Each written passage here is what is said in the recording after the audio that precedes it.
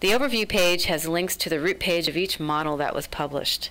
Go ahead and click on it to open the report. On the data model for this logical model, the left side shows the objects and the diagrams associated with this schema. Let's look at the diagram of the model. From this diagram view, we can click on the table or columns to drill down the details for that element. Next, we'll show how to generate a model by reverse engineering an existing database. Let's use Data Architect to reverse engineer from an existing database. We'll create a physical data model from an existing Oracle database, then update that physical model to reflect changing business requirements.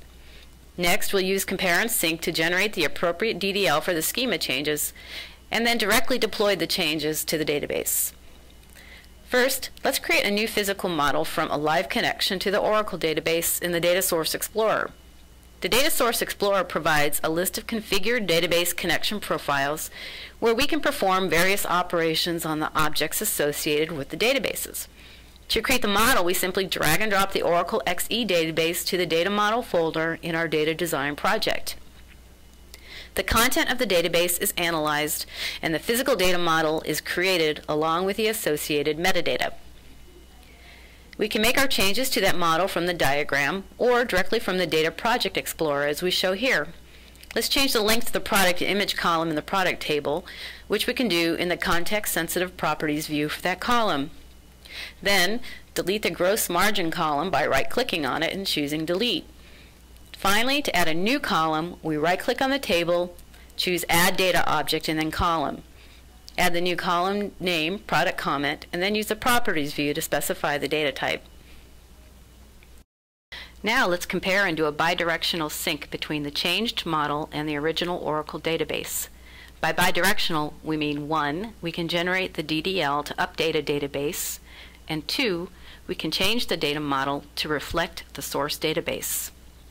From the Data Project Explorer, right-click on the Go Sales schema of the physical model we just created and compare with the original source, which opens up the Structural Compare view.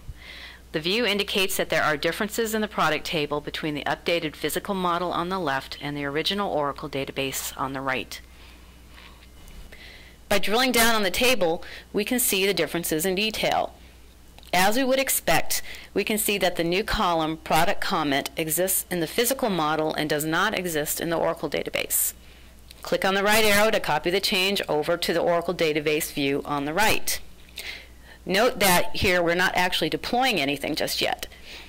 Another difference is the length of the data type for the product image column. As a reminder, you can use the Properties views to change the data type for the database, the model, or both. We'll copy that change over as well. Finally, we see that the gross margin column does not exist in the model because we deleted it from the model earlier. Let's say we decide that a change to the physical model is incorrect. We can copy over the missing column from the database to make sure that the physical model and the database stay in sync.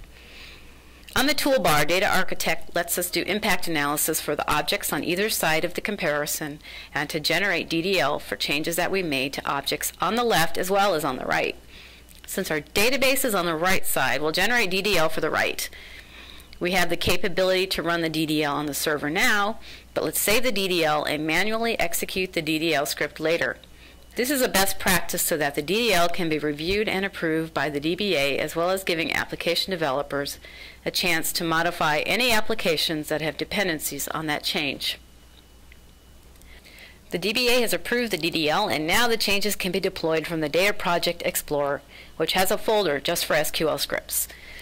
Right-click on the script and choose Run SQL, then specify the target database to deploy the changes. A status message in the SQL results view indicates the DDL has been run successfully on the Oracle server. We can use the Datasource Explorer to directly view the changes we specify during Compare and Sync, the new product comment column and the changed product image column. Another great feature of the Datasource Explorer is the ability to see sample data from the table, which can help data architects understand data characteristics in real time. For example, we can check the product table and confirm that data for the product image column is extended correctly and that the default value is correctly assigned to the new product comment column. This concludes the reverse engineering process. To summarize, we created a new physical data model from a database, changed the model. We compared the changed model with the source database to generate the delta DDL necessary to sync the model on the database. We executed the DDL back on the database server to deploy the changes we made in the model. And finally, we used the Datasource Explorer to see the schema changes on the database server and view sample data from the change table. InfoSphere Data Architect provides rich and powerful capabilities for collaborative data design and modeling. But what really sets Data Architect apart is its integration with rational software development and design tools, InfoSphere information integration tools, and integrated data management tools such as Data Studio Developer and Administrator, facilitating alignment and collaboration across a variety of architectural, administrative, and development roles. Try InfoSphere Data Architect today by clicking on the download link shown here.